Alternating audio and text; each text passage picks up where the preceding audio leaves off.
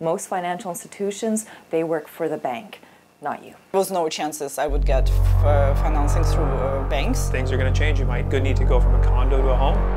You may have been relocated. Your job may be changing. You may have incurred additional debt.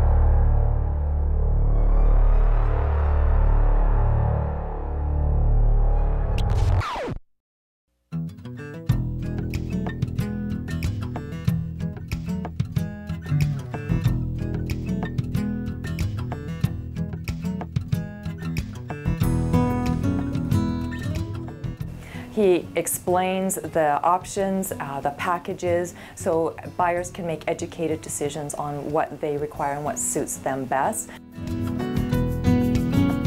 Our goal was to show people how to manage their mortgage debt better, help them get into the right type of property so it's not over their heads, plus also look at their mortgages not as a debt instrument but as an opportunity to gain some leverage and wealth building as well.